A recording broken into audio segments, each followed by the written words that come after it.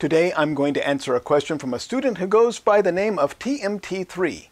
And the question comes from the video on batteries and current flow, and the question is, well, with conventional current you can still put your arrow in the direction of electrons, right?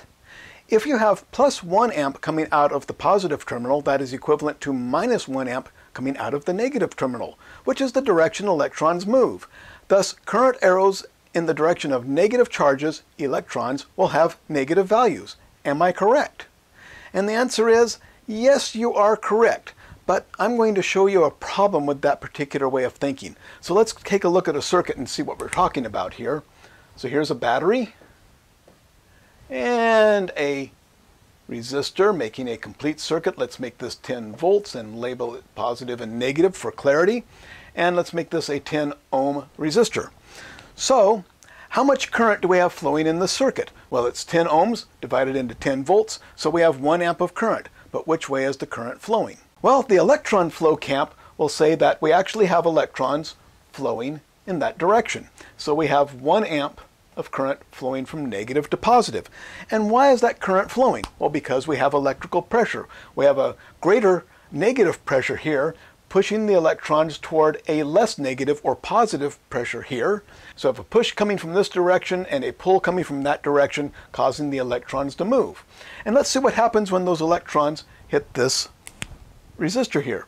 So we have the current flowing in, and we know that when the current hits the electron, we get a higher voltage or a higher pressure. So we get a more negative voltage here and a more positive voltage here. Or we can look at that as a more negative voltage and a less negative voltage. Or we can look at this as a more positive voltage and a less positive voltage. So we can work that either way. And so we get a higher voltage or a more negative voltage, which is a negative number, or a lower voltage or a more positive voltage, which is a positive. Can you see where I'm going here? If you think mathematically, then that works very well for you, and that's why there's still an electron flow camp out there. And it works great for people whose minds wrap really well around mathematics and mathematical formulas and looking at things in a mathematical context. More negative, less negative, more positive, less positive works very well for them. But I have a reputation for explaining these circuits in a much more clear way than the average instructor. Thank you for all those who've been praising me and my ability to explain these circuits. Why do I do this? Because I am absolutely terrible at wrapping my mind around mathematical formulas. I'm much better at visualizing and intuitively seeing what happens if we have a logical way of looking at it. Here I have, it wants to go from a lower pressure to a higher pressure. That just, yeah, I can say, all right, it's less positive, more, I can see that. But it's just so much easier to just take the head off that arrow. I don't know why I erased the amp there. Put the head over this way, have the current going the opposite direction. And does it change how the circuit works? Not one iota. So I can use my imagination to look at it going either way I want. There's only a few cases, like explaining how a vacuum tube works down at the electron level, explaining how a CRT works. You certainly have to follow the electrons. But in almost all circuits, it doesn't matter. The circuit works the same way, either way you imagine the current flow. Now I have something very intuitive. High pressure, low pressure. The current wants to go from the higher pressure to the lower pressure. It's just like breathing. If I compress my lungs and increase the pressure in my lungs, now the pressure inside is greater than the pressure outside, and the air wants to flow from the inside to the outside, and I get a current of air flowing from the higher pressure to the lower pressure.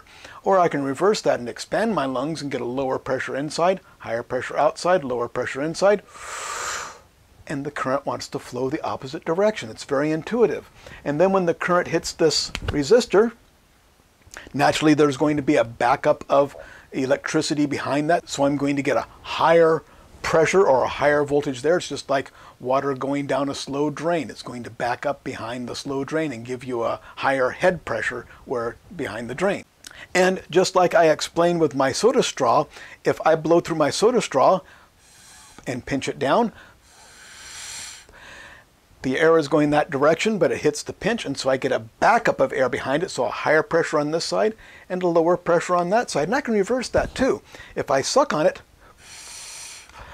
I suck the air out, so I get a lower pressure on this side and higher pressure on that side. And I can think of electricity as doing exactly the same thing. Why do I have a lower pressure here? Well, I have a low pressure here sucking on it, so it sucks the pressure out, leaving a higher pressure up there. It works either way, and it's very intuitive. Let me extend this to another circuit that might be a little confusing at times. Let's draw a simple common emitter amplifier with an NPN transistor.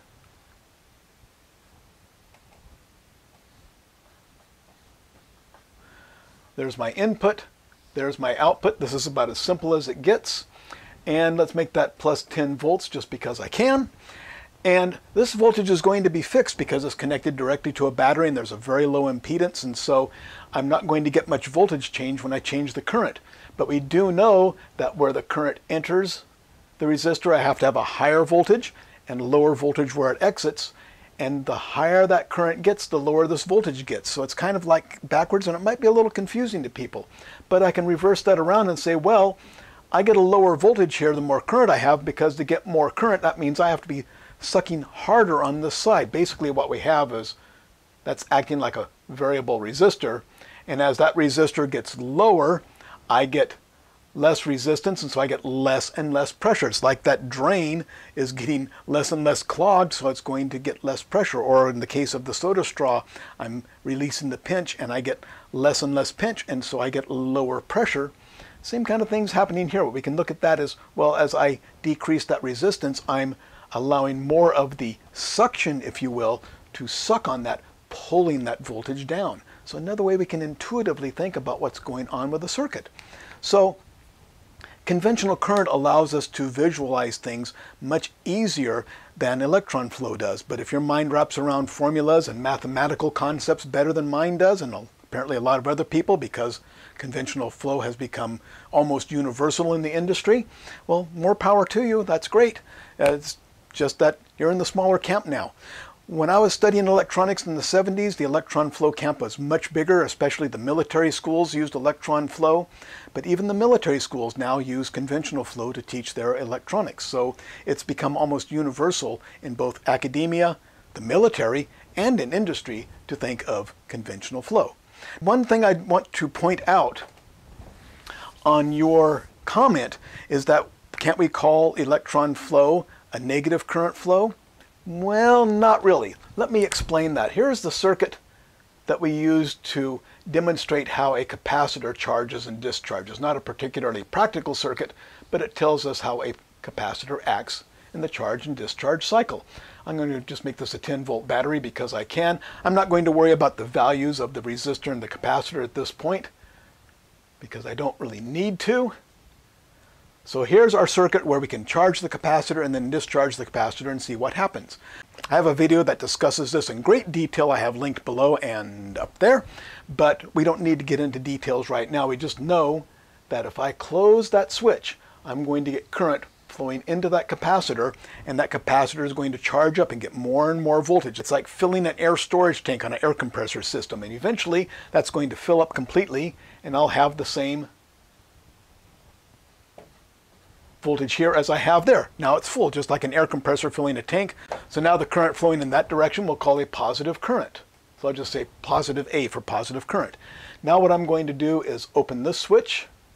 That will stop the charging. Now I'm going to close this switch, and now what's going to happen, I have a circuit this way, and now this looks pretty much like a battery, positive to negative. It's not like a battery because it doesn't have a chemical energy store, but it does have enough energy to discharge.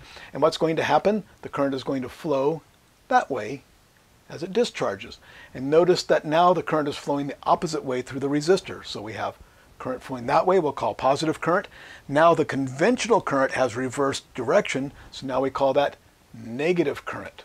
And if I hook up an oscilloscope to that to measure the voltage and I extrapolate current from it, I'm going to see that when it's charging it goes positive, and when it's discharging it goes negative. So I get a negative current. Negative current is simply current flowing the opposite direction. So you can see that if I say that, well, this is conventional flow is positive current, but electron flow is negative current, well, I have both positive and negative current going at the same time. Can you say that? Yes. We actually do have negative charges going this way, and for all intents and purposes we see positive charges moving the other way. So we could argue that there's negative charges going one way and positive charges going the other way, but we don't want to think about it that way because it doesn't serve any purpose in analyzing the circuit, and it can become confusing. And furthermore, if I say that positive flow is conventional flow and negative flow is electron flow, then what happens when the conventional flow reverses direction? So I can't have simply positive flow, negative flow. I no longer have that option if I say negative flow is the movement of electrons. So don't mix electron flow and conventional flow into the same circuit analysis, because it serves no purpose to do so, and it will become very confusing. And it does leave out the option of having conventional current go one direction as positive flow and going the opposite direction as negative flow. So it leaves part of what we can use to analyze our circuit out of the equation. So we don't want to think of conventional flow being positive flow and electron flow being negative flow. We don't want to mix them into the same circuit. So electron flow works, but most people work with conventional flow, I think, just because it's just more intuitive. If you found this video useful and informative, please give me a thumbs up down below. It really helps the channel. And subscribe, because that not only informs you when I put new videos up, but it really helps the channel also. And a big thank you to my patrons at Patreon. I could not make these videos without your support.